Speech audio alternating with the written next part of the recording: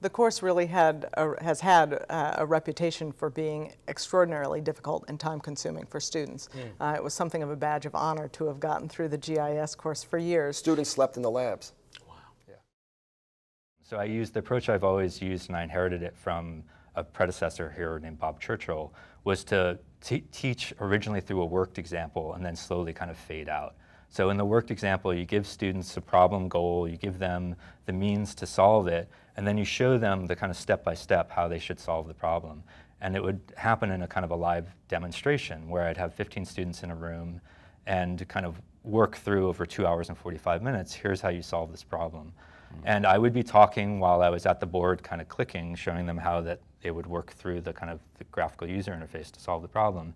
And what I would notice is that there would be some students who would like me to go a little bit faster, but had to wait and kind of daydream because they were just kind of waiting. And then there were some students that desperately wanted me to slow down. And then you get into that kind of slowest car on the freeway, how fast you can really go type of thing. So I would kind of slow down, which would lose part of the group. And then there would be some folks that probably would want me to slow down, but would never ask because they don't want to call attention to themselves as being the kind of the slow car on the freeway. At this point, Jeff realized that even his small class might not be as personalized as it could be with the support of a little more technology. So what I realized is that if I just started packaging that instruction, the worked example, I could deliver the same content, but allow students to kind of first, if I made videos, posted it on something like YouTube, I was putting out the same content, but students could now kind of watch it at their own pace and in kind of privacy of being able to go as slow as they need to without the kind of social hang-ups of being considered different. So that was really the kind of the first step of I kind of did all of this, and then I told an older colleague in languages what I was doing, and he said, well, that's called flipping the classroom. I thought, okay, well, but that's not really why. So I did it without knowing that I was flipping the classroom, but then that's how it happened.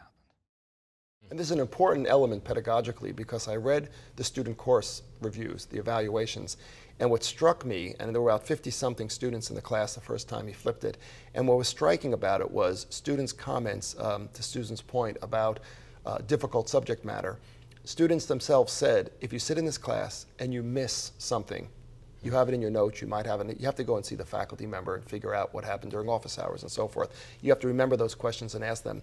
When you have the lectures ahead of time, and so you can go back over and over again and listen until you understand this. And so the comments were something to the effect, finally, a faculty member who understands how we learn.